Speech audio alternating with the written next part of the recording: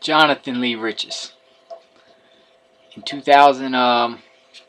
in 2007, I sued Michael Vick in federal court. Got a lot of publicity with it. People don't understand that I also sued Michael Vick in state court.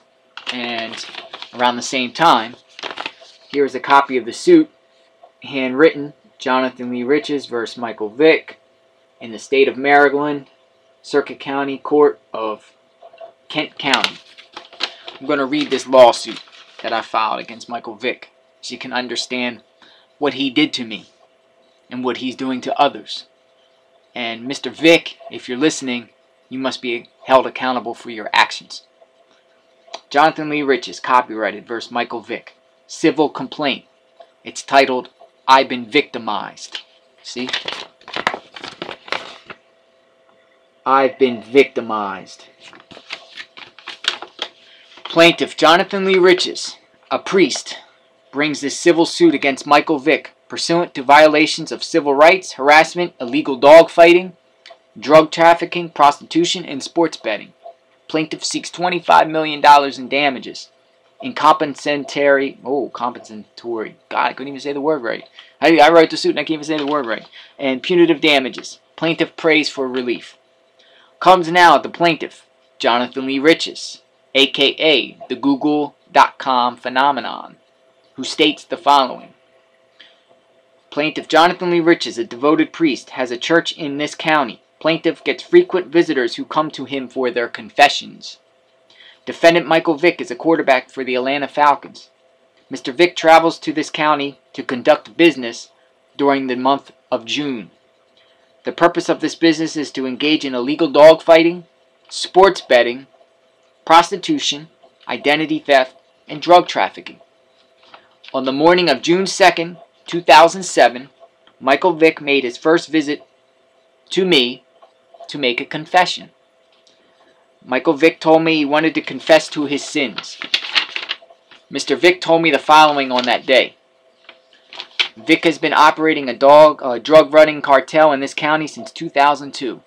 Vick uses his Atlanta Falcon salary and endorsement contracts to finance this drug operation. Michael Vick, along with current and former Atlanta Falcon teammates Deion Sanders, Tim Dwight, Joe Horn, and Jerry Glanville, would distribute cocaine throughout the county, set up crack houses, and sell ecstasy at teenage parties. Mr. Vick also confessed to me this day that he has been shooting steroids and taking performance enhancement drugs since his rookie year. This was done under the direct orders by Atlanta Falcons owner Arthur Blank to boost ticket sales. The NFL commissioner also knew about Vick's steroid use, but Vick was paying him bribes for silence. Mr. Vick vowed to me the truth in his statement. I prayed with him and encouraged him to come back to see me. On the afternoon of June 5th, 2007, Michael Vick returned to me for a second confession. Mr. Vick told me the following that day. Vick has been sports betting, gambling. Vick has a sports betting and gambling addiction. While Vick played quarterback for the Falcons, Vick would bet against his own team.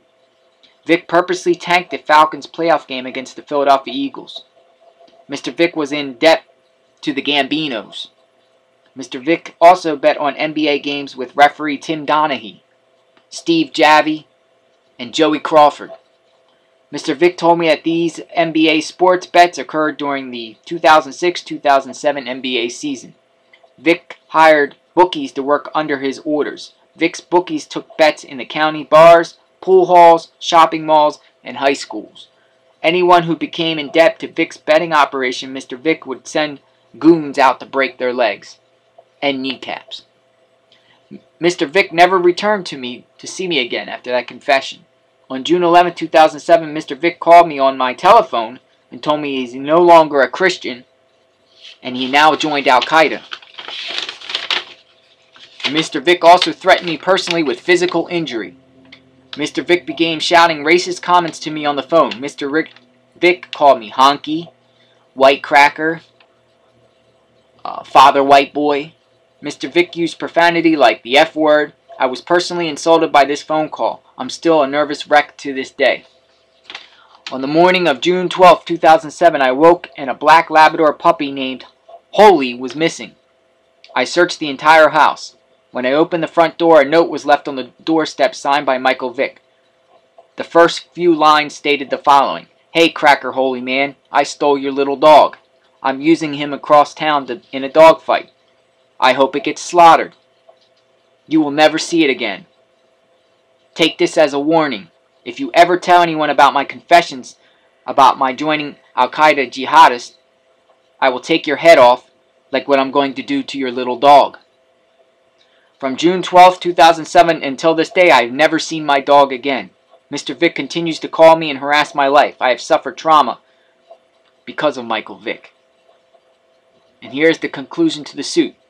My Labrador is exotic, a rare breed from Iceland. The Labrador was personally given to me by Pope Benedict at a Grateful Dead concert. Plaintiff seeks $25 million in damages from the defendant. Plaintiff moves this honorable court to issue an order for defendant in the suit to respond. Respectfully submitted, Jonathan Lee Riches. And I filed this suit against Michael Vick.